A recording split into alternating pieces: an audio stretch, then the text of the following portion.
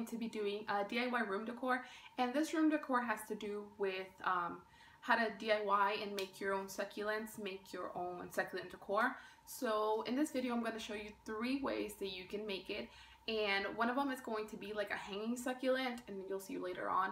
And then my favorite one, let me go ahead and show you, it's this one right here, and this one is kind of beach themed succulent, and I just went ahead and just stick the little star right here. And yeah, so I'm just going to show you 3 ways to make them. So I hope you enjoy this video, and don't forget to subscribe and also thumbs it up if you like it. If you have any video requests, make sure you leave them down below also, and let's get into this video.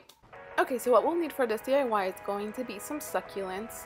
Also, we're going to use some rocks or some kind of decoration, and some string and twine and glass containers. So I started off by measuring about how many rocks are going to fit in the container. And then after that I just dumped them out, and I went ahead and started with the twine, and I just hot glued it because that's going to be the succulent that hangs.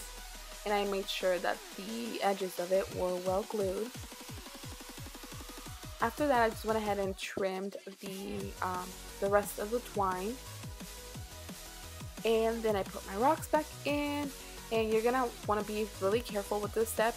Whenever you take your succulent out and you put it in the container, there's going to be a lot of fallout, so be ready for that.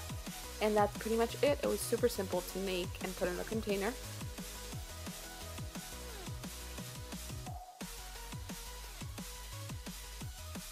And that's pretty much the finished product for this one.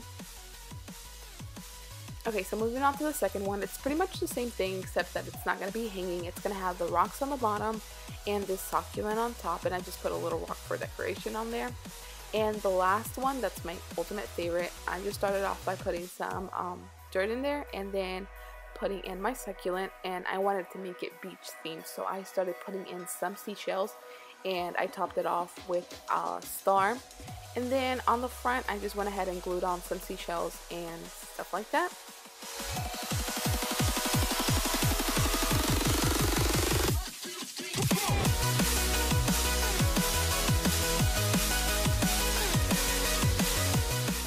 Okay guys, so that was it for this video. I hope you enjoyed it, and I hope you get to recreate any of these.